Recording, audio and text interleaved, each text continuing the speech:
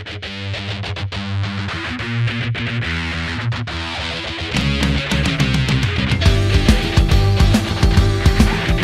everybody, welcome to RemTV and welcome back to my MLB 18 franchise with the New York Mets. This is episode 21. So if you guys aren't caught up, look for a playlist on my channel. And if you're new, subscribe and click the notification bell. I'll give you a little ding or notification whenever I come out with a new video. And if you like what you see by the end of this video, click the thumbs up button. I'm trying to get at least 3 to 5 likes. It tells me you want to see more videos just like this. And leave any comments below. Remember, you guys are my co-GMs. With the Mets, so whatever moves you want to see, I will try to see them through, or at least try to approve them and see if it makes sense. And we actually have a suggestion here. It says, please get Mookie Betts. And I asked him who should I give up. He said maybe Nimmo, Cespedes, and Gsellman, but I don't think you trade Nimmo. I think he's a fantastic player. Maybe Cespedes, maybe. Let's see if they're willing to do that. Going to be Yoenis and Gsellman for Mookie Betts. I just want to see if that's a trade that's worth really going for. What team is he on now? I think he's on the Red Sox, right? Yeah, Mookie Betts. Oh, he's an 88 overall. Yoenis is a 90 something. I'm not sure if that's really willing for me to trade for that. You know what I mean?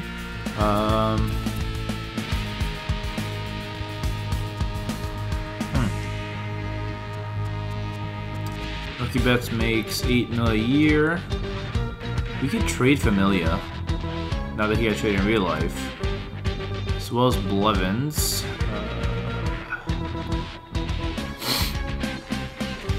More value. You guys want more value? Let's see.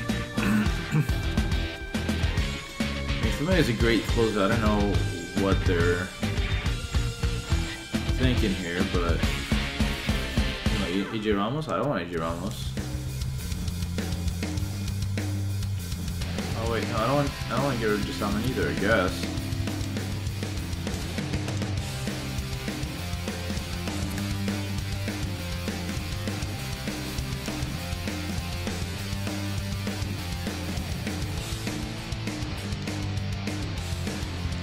You guys want more value out of that? Come on, man. AJ Ramos. No?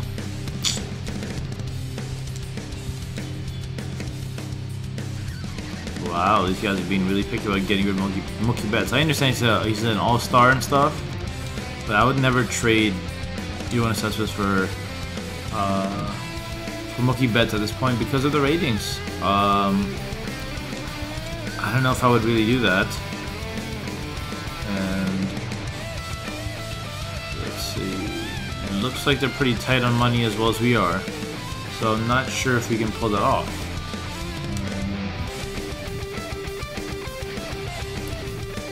The only trade that they really have for us is Jewish Familia and Jacob DeGrom for Mookie Betts. It's not smart. That is not a smart idea at all.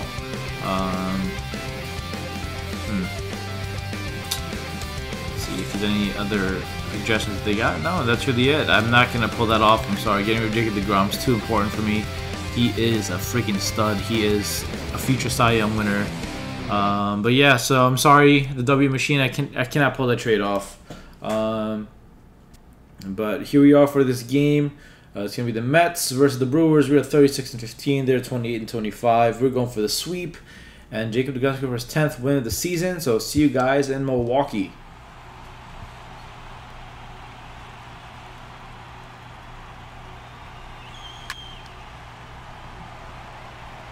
That's a nice hit ball by Rosario to the fence, and it's out of here. Oh wait, no.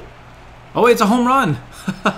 I thought he knocked it back in, but that's a solo home run for Matt Rosario to start the game.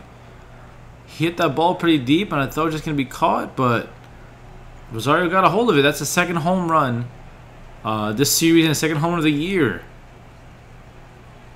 Rosario taking Suter deep center field. Let's take a look at our replay.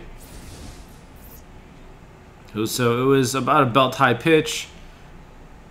I wasn't sure if it was gone, but he looked like he knew what was going on, and So the ball bounced, I guess, in, or some graphical glitch, but it is a 1-0 game.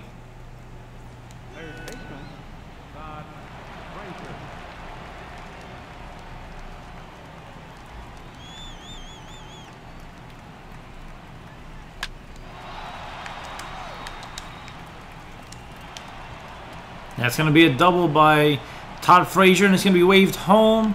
And Conforto makes it safe at home as 2-0 Mets. That's an RBI double by by Todd Frazier. And it's now 2-0 Mets here in the first. And Todd Frazier continues to be a red hot, batting over 400 in the past few games. And he continues to provide for the Mets.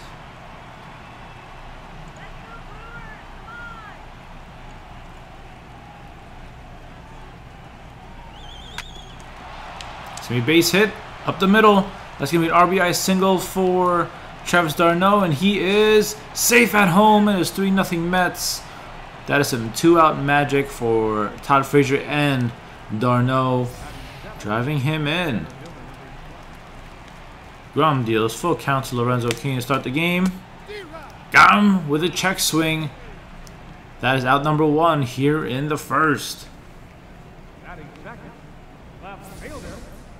Here comes the Brewers starting lineups. Lorenzo Cain, followed by Christian Yelich, Ryan Braun, Eric Thames, Domingo Santana, Manny Pena, Orlando Arcia, Jonathan Villar, and Brent Suter in the ninth spot. Oh, that's going to be a 2-run home run. That is a no-doubter. It's going to be 3-2. Eric Thames with a no-doubter. That's his 10th of the year. Boom. As soon as he saw that pitch, he knew he had to drive it out. Going behind the foul pole, and it's out of here.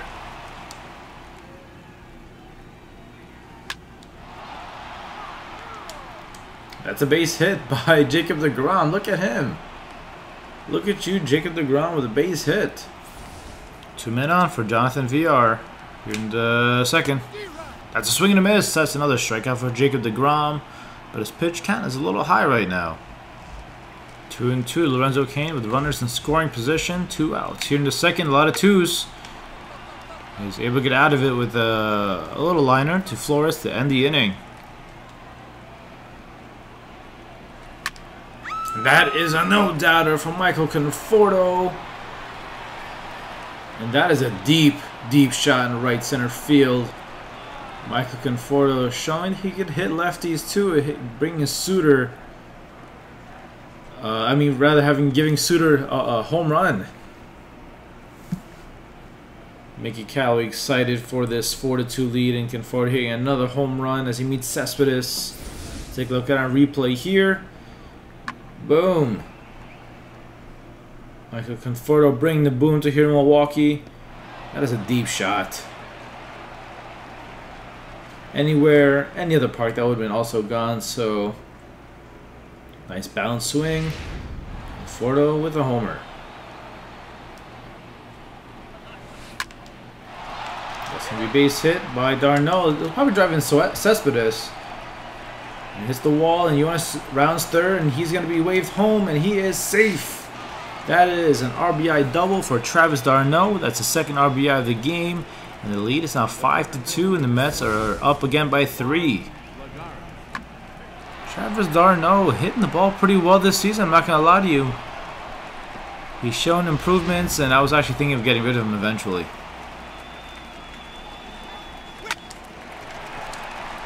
That's going to be a base hit.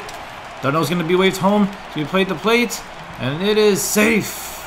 That is an RBI single for Juan Lagarza, it's now 6-2 Mets here in the third. Full count to Yelich. Ground throws. That is a swing and a miss on a changeup. Full count to Jonathan Villar. 2 outs. That's a swing and a miss. And DeGrom continues to mow everybody down in the Milwaukee side. That's the end of the fourth. That is another strikeout, getting, I believe that's Lorenzo Cain on strikes. Just frozen with the fastball down the middle. Jacob DeGrom looking for his 8th strikeout of the night. Pitch goes to Ryan Braun, and it's a swing and miss. That is strikeout number 8 for Jacob DeGrom as he continues to be nice and strong against Brewers.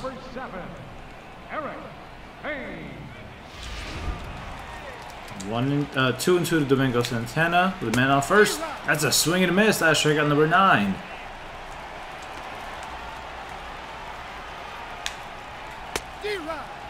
That's another strikeout. Strikeout number 11. I don't want to take him out, but he is going to be tired, but he is on fire.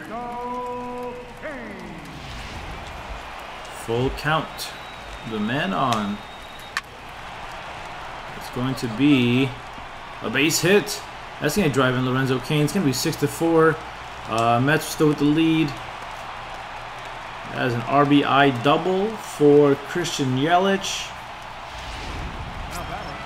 Things are still 1-2 to Arcia. Double play ball out at second. Out at first. That's an ending double play. AJ Ramos was able to find his way out of the inning. That's an around the horn double play. Todd Frazier to Flores to Cecchini. 2-2 to Christian Yelich. It's going to be a base hit. They're probably driving the runner from second. Plate to plate. He is safe. Says 6-5 right now. I think I'm going to bring in Familia. I was trying to experiment here, putting in Gisselman. But that is not working, so here comes Familia. 2-2 to Eric Thames. Bases loaded. This might be a double play ball out at second. Out at first.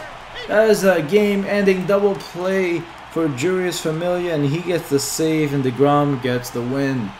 That was a nail-biter, bringing it all the way to the end with the bases loaded. And the Mets win 6-5. That was a complete team effort. Jacob DeGrom with a heck of a game. Although he did give up 4 runs, he did have 11 strikeouts to 7 innings. And yeah. Offensively, it was I believe it was Travis d'Arnaud, and yes, Travis d'Arnaud really bringing the runs. He had 2 RBIs, as well as Frazier, Med Rosario, and Conforto. Conforto actually had the home run, but that was too close for comfort, man. Too close for comfort. But the Mets win, and we're gonna move on to the next series. I'm gonna see which game we're going to play here. Let's see. So yeah, Jacob DeGrom pitching that game. Then we had, let me see. I'm trying to check who pitched what game. In the previous videos, because I think that'll make things a bit easier. See which game we need to simulate here.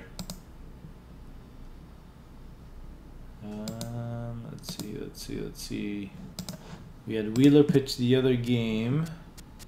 I think that's where we won with the walk-off. And then we had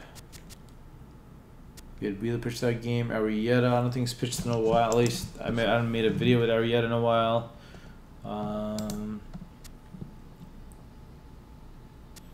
You know what? I'm gonna simulate this game. I'm gonna play this second game of the series against Atlanta. So we're gonna simulate this game right here, and we lost 1-2. Steven Matz gets his 3rd loss of the season against Moylan.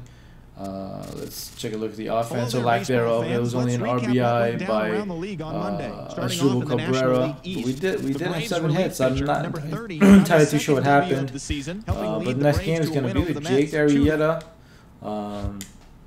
It's going to be the 4-2 Jake Arrieta versus the 2-2 Aaron Blair. The Braves are 21-33. The Mets are 37-16. So yeah. I hope you guys enjoyed this episode of my GM with the OKC Thunder. My franchise with the New York Mets. If you guys like what you saw, again, click the thumbs up button. Leave any comments below. And if you guys want to see anything going on in my season, let me know in the comments. And I hope you guys have a great day. Take it easy and peace.